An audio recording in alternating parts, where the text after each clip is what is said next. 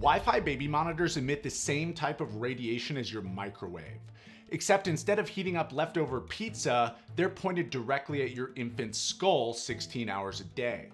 So I bought 9 of the most popular monitors, Wi-Fi and non-Wi-Fi alike, and tested them with a $200 professional grade EMF meter. What I found completely flipped everything I thought I knew about monitor safety. I'm Mark with Fathercraft, and today I'm going to show you exactly what the data says, what it means for your baby, and which monitors you should actually be worried about.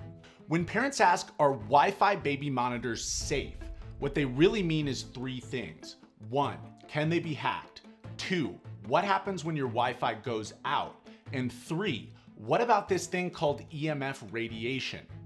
In this video, we're focusing on question number 3. Do Wi-Fi baby monitors emit radiation? But you should hit the subscribe button because questions 1 and 2 are legitimate concerns we'll cover in a future video. Now, before I show you the data, we need to talk about why this question is so confusing in the first place. Because if you go looking for clear answers on whether Wi-Fi baby monitors are safe, you won't find them. So let's start with what the industry wants you to believe. Now, you might be thinking, but baby monitors are FCC approved. They have safety certifications. There are standards. Yes, there are standards, but here's where it gets weird. Phones are tested against something called the SAM Phantom. That's specific anthropomorphic mannequin. Basically, a fake head modeled after a 6'2", 220-pound military recruit. That test gives us a number called SAR, specific absorption rate. Translation, how much radiation gets soaked up by a hunk of fake human meat. The FCC caps phones at 1.6 watts per kilogram. So yes, your iPhone was literally tested by blasting a plastic soldier head until it glowed like a hot pocket. Now, for reference, I'm 6'3", 230. Probably. My scale is hiding from me. And here's me holding my 2-year-old son, Hank. So these standards were designed for the guy on the right, but are being applied to the baby on the left.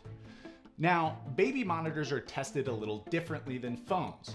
They're classified as mobile devices that must be kept 8 inches or 20 centimeters away from people. So instead of measuring how much energy goes into your head, the test is how loud is the signal in the air 8 inches away. Which sounds fine until you realize those limits were still built to prevent adult tissue heating.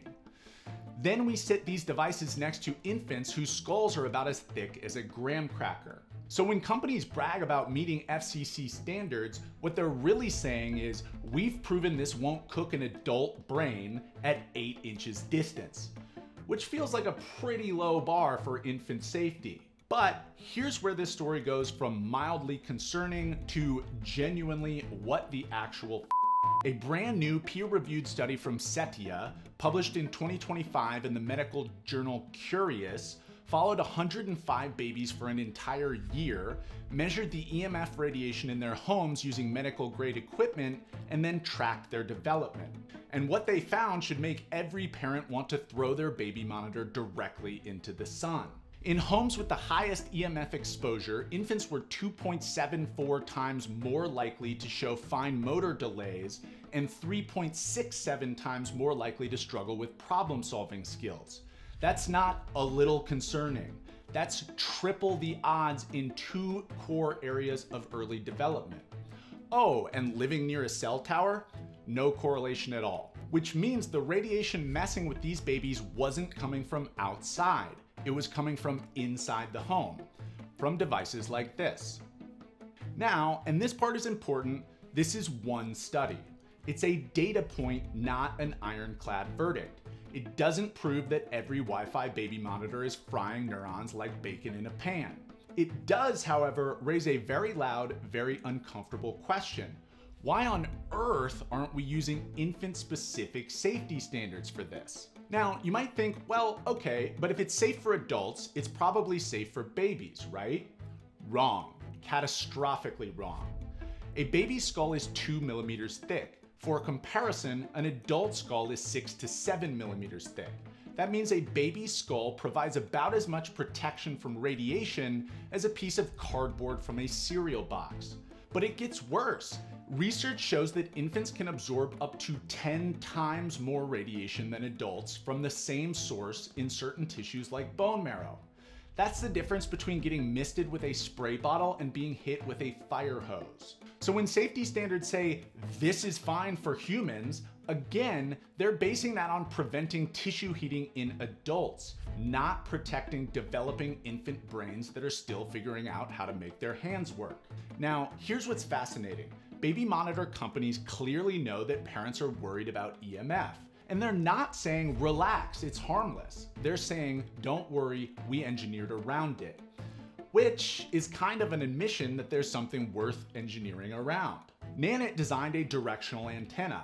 Miku claims 1,000 times less radiation than a phone. And Owlet actually publishes their SAR numbers. So, no matter what the marketing spin is, the fact they're even talking about this tells you everything. This is a real concern and they know it. At this point in our story, it's safe to say that I have become mildly obsessed. Everyone online says Wi-Fi baby monitors are dangerous. Buy non-Wi-Fi monitors instead. So I thought, fine, let's actually test that claim. So I bought 9 of the most popular baby monitors on the market, 6 Wi-Fi monitors and 3 safe non-Wi-Fi alternatives, and then got one of these to test them. This is a Trifield TF2, a $200 professional grade EMF meter that measures radio frequency power density in milliwatts per square meter. This is what building biologists and EMF consultants use. Yes, building biologist is a real career. Apparently I chose poorly. Anyways, the point is, it's not a $30 Amazon toy. And because I know you're wondering how I set up this test, first, I measured the background radiation in my house to create a baseline and then tested my Wi-Fi router and iPhone to ensure the device was calibrated. Then I set up cameras in realistic crib scenarios, wall-mounted positions both 2 feet and 5 feet above the device, and collected a series of data over the course of a few weeks. Finally, I averaged everything. In fact, I feel so strongly about getting this right that I published my testing methodology and raw data. Check it out at fathercraft.com/EMF. And what I found should make every non-Wi-Fi baby monitor company deeply uncomfortable. Let's walk through it. In most homes, background EMF is basically nothing. It's around 0.02 milliwatts per square meter. That's the quiet hum of modern life. Now let's talk about the usual suspects. Your phone, while on a call and making contact with the meter, averages around 1.0 milliwatts per square meter with spikes up to 14. Back it up to 2 feet, averages drop down to 0.2, and at 5 feet, down to 0.05. Your Wi-Fi router at contact averages 2.0 with peaks off the scale at 20 plus. Back it up 2 feet, down to 0.4. At 5 feet, 0.08. Why? Physics. Radio waves follow the inverse square law. Double the distance, intensity drops by roughly 75%. So distance from the source matters. Great, hold that thought. More on that in a minute. For context, the FCC public exposure limit is 10,000 milliwatts per square meter averaged over time. But remember, that's designed to prevent adult tissue heating, not protect infants lying next to a device running 16 hours a day. All right, so I tested 9 monitors. Let me show you what I found. Now, before we dig into this, I want you to notice something. See these 3 monitors? The VTech, HelloBaby, and BabySense. These are the Wi-Fi free monitors, the ones commonly thought of as the safer alternative to the big, bad, scary Wi-Fi baby monitors. No Wi-Fi needed, hack-proof, radiation-free. Except they're not radiation-free, not even close. Let's start with the Wi-Fi monitors that everyone is supposedly scared of. Peaks at 2 feet. Nanit Pro, 0.35 milliwatts per square meter. Miku Pro, 0.35. Harbor, 0.61. Owlet, 0.62. Cubo, 0.94. And Cradlewise, 2.65. Pretty low numbers, all orders of magnitude under the FCC limit. Most are barely above background noise. Now let's look at the safe non-Wi-Fi alternatives. Peaks at 2 feet. VTech, 4.52 milliwatts per square meter. HelloBaby, 5.12. BabySense, 12.64. BabySense, the monitor that literally has sense in the name and markets itself as a non-Wi-Fi alternative, emits 36 times more radiation than Nanit. 36 times. HelloBaby and VTech aren't much better. And here's the kicker. Every single one of these monitors, Wi-Fi or not, operates at 2.4 gigahertz. That's the exact same radio band. So what's going on here? How can the Wi-Fi monitors be so much cleaner than the non-Wi-Fi monitors when they're using the same frequency? The answer is painfully simple: engineering quality.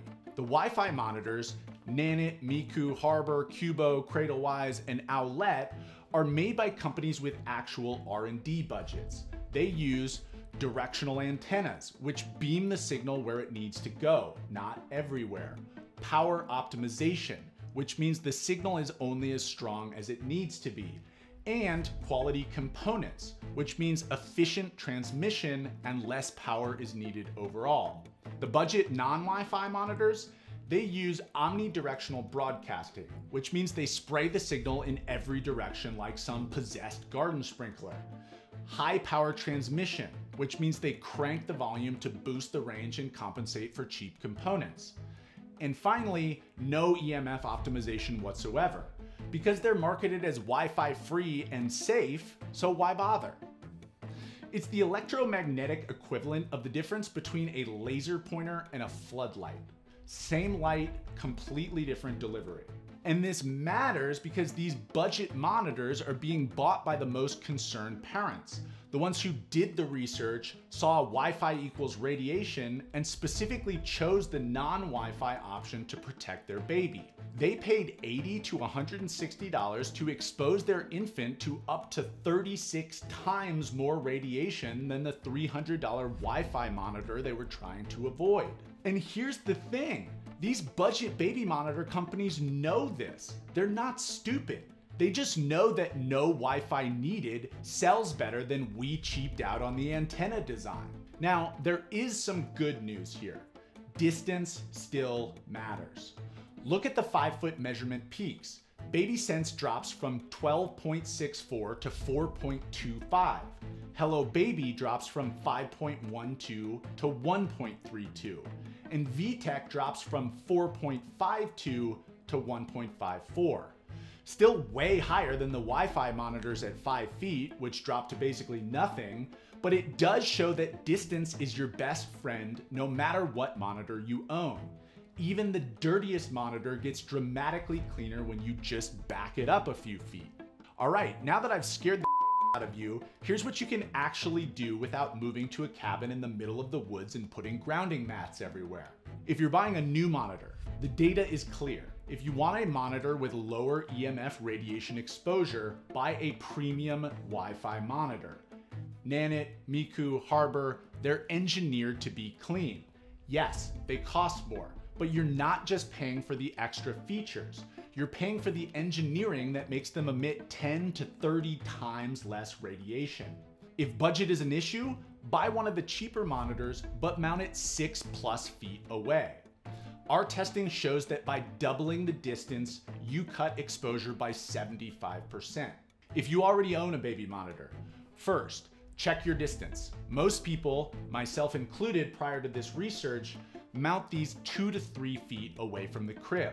I've also seen a bunch of those cute little articulating arms that mount the monitor on the crib. Do not do that. Back everything up, 6 feet minimum. You can do this before your baby's next nap. It's free and it's effective. Second, smart usage patterns. Turn it off when no one's sleeping.